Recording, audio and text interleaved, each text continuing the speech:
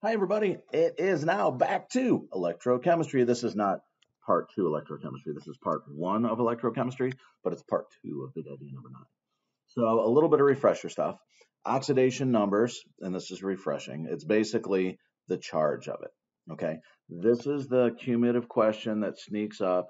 Orbital diagrams of full and half full support the oxidation numbers, meaning that if you have a full or half full setup, that means stable. Full and half full equals stable. And then just to recap it, the rules are on there, but let's just go over what's the oxidation number of everything in permanganate. Okay, permanganate is MnO4 -1. Rule right here is oxygen's -2. So oxygen's going to be -2. I've got 4 of them. That's -8. Okay, so Mn's charge has to be Mn -8 equals right? It's -1 from right here. So Mn is +7. But I'm sorry, the real number is +7. So the oxidation numbers are Mn equals +7, O equals -2. And I want to point out that oxidation numbers are for one of them. All right. Other stuff. We've done some of this when we balanced equations.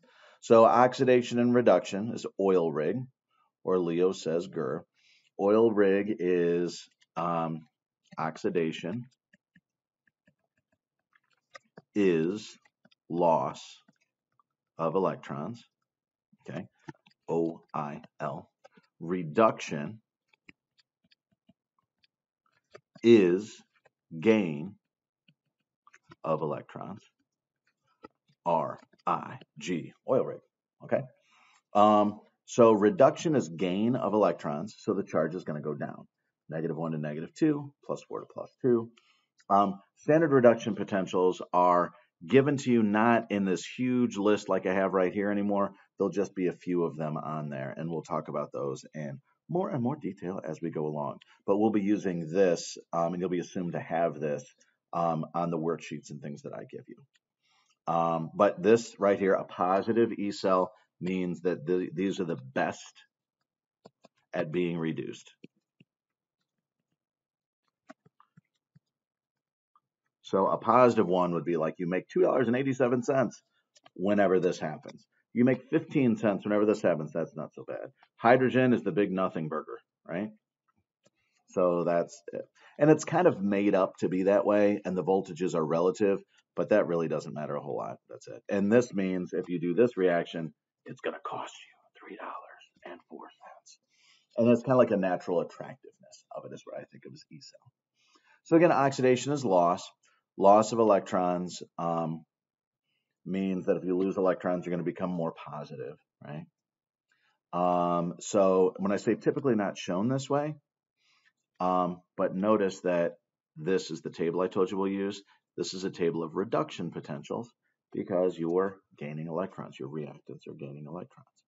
But notice when I flipped this, see how this guy is flipped? All I did was change the sign of the voltage. That's it. Oh, let's get rid of that line, maybe not. Okay, so electrochemical cells. So what I'm going to do is I'm going to label everything on these cells and then kind of talk about it a little bit.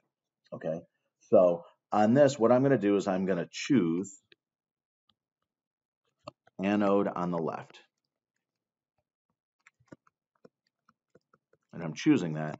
And the anode does oxidation.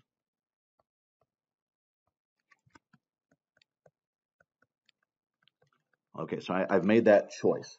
And I suggest you do that. It just makes it's a little bit easier when you do that. So what happens here is if I have an anode that is going to do an oxidation, this is going to be a metal. And the reaction that's going to happen is the metal is going to turn into an ion. Metal, let's say it's +2 electrons. And over here I have another metal. Oh, I'm not going to write on that. I have another metal. I'm going to call it, I'll call it, I'll just leave it there. It'll obviously, I'd use a different color. Ooh, how pretty. What's your favorite color, Mr. Fowler? I thought you were colorblind. Yeah, it'll be black. So this is going to be metal plus, well, it have to be 1 electron, so we can tell it's different. Metal plus electron is going to give me metal plus 1.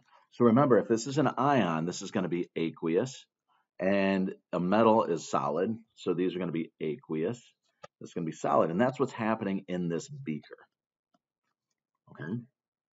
So do you see that this guy right here is making electrons? Well, where are the electrons going to go? Out the wire. Dun, dun, dun. Okay. Do you see that this guy over here wants electrons? He's going to gain them. They're like, yes, electrons. That's just what I need.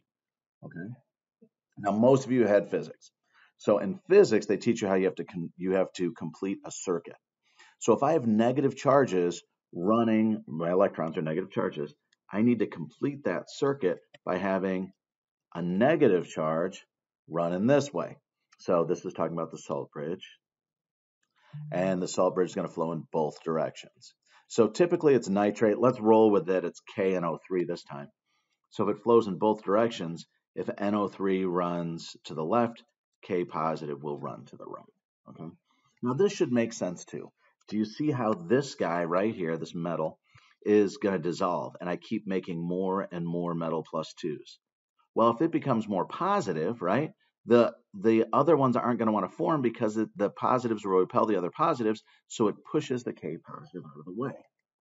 Okay, and that completes the circuit. All right, now what I didn't put in there, which I should have, and I'll go to a different color. I don't know why, but I'm going to. I'll go with gray. And in our beaker, so these are the porous discs, what you typically have is your metal, and that metal's nitrate. This metal, metal plus 1, and this metal's nitrate. So notice they're different metals, okay? So let's go back to talking about this. The wire on top is going to move the electrons, okay? The salt bridge, which our salt bridge is typically a string soaked in KNO3. And those are the always soluble ions that can flow easily. A porous disc is the same thing as a salt bridge. You'll see this, but it's a little more rare just because this piece of glassware isn't seen as much. I don't have any, so that's why I say it's rare. If I had them, I'd say, oh, I'd make fun of somebody or another, but I'm not going to do that. Both beakers have positive and negative ions in them, okay? The positive ion is typically going to be the metal plus something. And the negative ion is typically going to be nitrate because it's unreactive. So you don't want to start making precipitates in different spots. And I wrote unreaction. There's my dog again. I should do the unboxing for Amazon's ring this time. The metal has its ion, and the negative ion is typically nitrate. So red, cat, and anox. Reduction occurs at the cathode. Anode does oxidation. These are just vocab. And that's all you need to know about them, okay? Which one goes, if you know that there's oxidation happening, oxidation happens at the anode, okay? Electrons flow from anode to cathode. Preferred to put the anode on the left. Preferred is just what I like. You'll see it in books that way almost always. But you can flip it around, and AP flips it quite often. All right, here's another one. Yikes, okay? So I have a metal ion, right? I've got a metal. So inside here, I'm going to have the metal ion. And see, this one has sulfate instead of nitrate. Oh, not nitrate. Okay. That's rude. How rude. But it's okay, right? And over here, we don't have nitrate, but we have the ion of whatever we're messing with. See how this is hydrogen gas? What's the ion of hydrogen gas? Hey, that's H positive, right? Now, why didn't they use nitrate? They use Cl negative. I just want to show you they can, right? But chloride's not going to form any precipitates, okay? Gases are sometimes in cells. The only gas that I remember seeing is hydrogen, okay? That's not true. So there's hydrogen. Sometimes there's some oxygen ones that they throw in there. So we'll hydrogen. We'll go with that as most typical. Note if no metal. So on the left-hand side, see how we don't have any metal? That's H positive. It's not like copper or iron. An inert, which means unreactive metal, is used. That metal is most often platinum because platinum doesn't react at all. But platinum is expensive. It's crazy expensive. Okay. So that's what happens if you don't have in your half reactions any part. All right. Galvanic cells are spontaneous cells. So remember, that means that delta G is going to be negative, and this happens without energy. Whoops. Delta G is negative, right? So the voltage is positive. Oxidation and reduction occur. E cell is positive. Okay. Draw the galvanic cell based on the following half reaction under standard conditions. Okay, so notice here it says E cell is positive, so that means I'm going to have to flip one of my half reactions. Okay, so I'm going to draw the basic structure of a cell. Okay, so here's the basic structure. So notice how I put in 2 beakers, right? I had one of them that's clearly a metal, right? So here's my metal, the metal ion and its nitrate. Then this one is way more confusing, isn't it? So all I have is ions. So I put all of the ions on both sides in there. Okay. Now, I don't have a metal that I can put in there and make, oh, I'll use manganese. No. The reason why I don't use manganese is because manganese will react. We don't want manganese to react. So we want something that doesn't react. So I'll throw platinum in there. Okay. Now, if you notice, I put iron on the left-hand side. I had to decide which one of these two to flip. So what I have to do is remember I need to have a positive E cell. So if I flip this one, I'm a fool because I would get a negative value. And negative is not what I'm looking for. I'm looking for a positive. That was a really, really, really difficult arrow to draw. So I'm going to get rid of that. So I'm going to flip this one. And the reason why is 1.51 minus 0.036 is going to be a positive number. Okay? So I'm going to flip this guy. All right? So if I flip the bottom one, that means I'm going to have Fe yields Fe plus 3 electrons. So notice how this is oxidation because this guy is losing electrons, right? So if it's losing electrons, that means it's going to be the anox, the anox part.